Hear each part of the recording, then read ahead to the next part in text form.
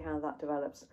Volunteers have been carrying out a major project to clear an overgrown cemetery in the Black Country. All Saints Graveyard in Sedgley in Dudley has long been covered in brambles, making it inaccessible. Some graves are now visible for the first time in many years, retelling some long-lost stories.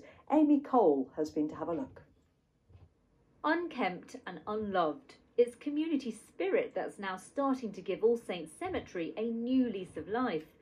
Michael Milton volunteers his time to help clear the thick undergrowth and brambles.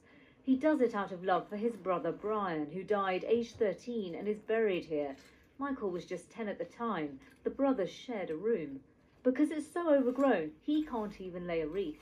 And last year I couldn't get to it, this year I've gone in and get I'll have to get a wreath, and actually I'll have to sling it the best way I can. It's actually heartbreaking, the word is, because I've just cleared that one from here and that one there, and so that's what I've done 3 there, as you can see, and that's you can see what you've got from here. Over the past year or so, the volunteers have worked tirelessly on what is a mammoth task. There's still so much to do.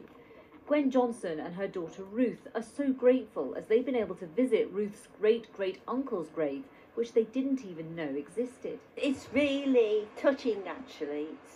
It's lovely. It's really exciting because I'm heavily into family history anyway. So to know, and I didn't even know this one was here, to find that I could actually get to this one is lovely. It's touching too that every time they visit, this little robin appears. There are 4,000 graves here, and 19 of them are dedicated to soldiers who served in the First and Second World Wars. John Nichols helps to maintain them. I inspect them at least every 6 months, and we clean them just with water and a scrubbing brush, so to keep them looking nice, as anybody who wants to visit the war graves, they don't see them looking shabby. These men gave their lives for us, and they've got to be remembered forever. And it's that strong desire to remember the dead that got Paul Rhodes thinking. He was the one who helped organise and propel the huge clear-up operation and is totally committed to the cause. It's ongoing. It could take probably 5 or 6 years, 7 years, 10 years to clear all this. But I couldn't let this carry on. Are you determined to stick with it? Yes, oh yes, well, we are going to clear this graveyard.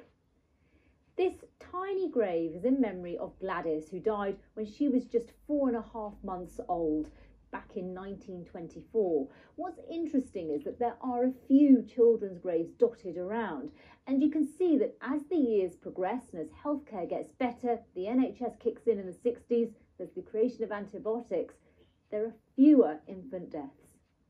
The Friends of All Saints Sedgley Graveyard are determined to do all they can to restore it and make it a place that's accessible and peaceful.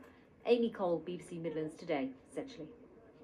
Some fascinating stories being uncovered there. All right, let's move on to sport. Dan has joined me.